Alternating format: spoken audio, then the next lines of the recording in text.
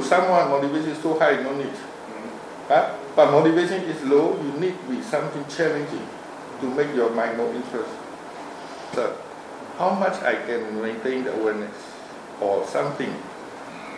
You have some target or something. That makes no interest and more effort coming. If you have no aim, then effort is not coming.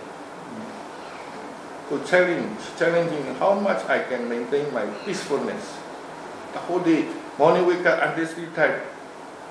How much you can maintain your peacefulness or awareness or something, right?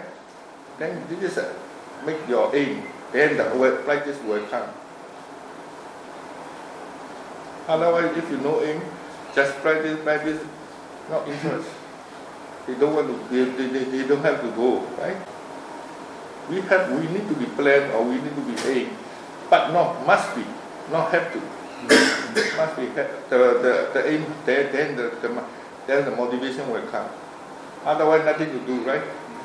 So you have a plan. I will maintain my peacefulness all the time, any situation.